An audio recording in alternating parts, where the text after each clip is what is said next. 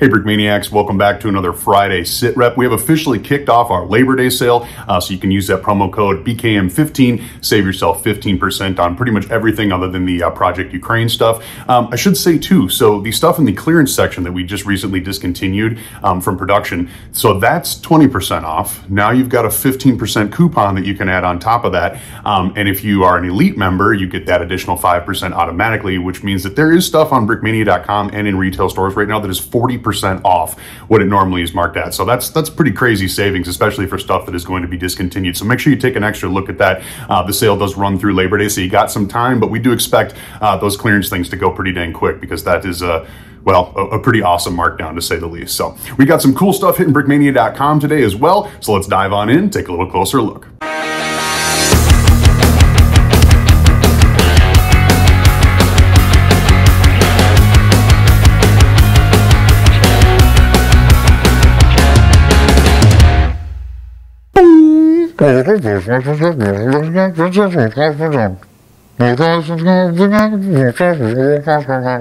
Just kidding. All right, and on a more serious note, this is the European tram, and you can tell just by the prototype version of this build that this is going to be an absolutely gorgeous kit. So here's a little closer look at the tram prototype. You can see we got some printing already going on the top there. 4 opening doors, lots of windows.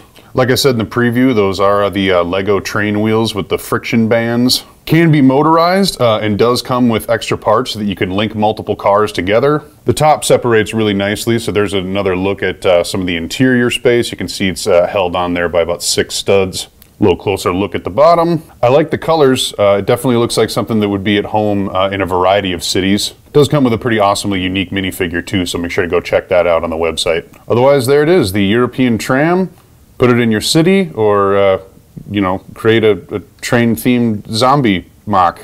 I don't know where that came from, sorry, but there you have it. And for standalone new releases, we have the updated Japanese staff car with officer, including that new 3D printed hat. This was a Mary kit before she departed for Lego.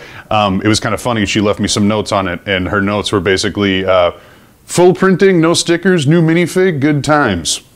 There you go. I mean, what else do you need to say about it? So here's a little closer look at our updated Japanese officer minifigure. Both of the accessories are included with the kit, as well as that awesome new 3D printed field cap with the ear flap, or neck flap, I suppose. Fairly simple loadout, but cool to see those officer markings on the collar there, and a nice update.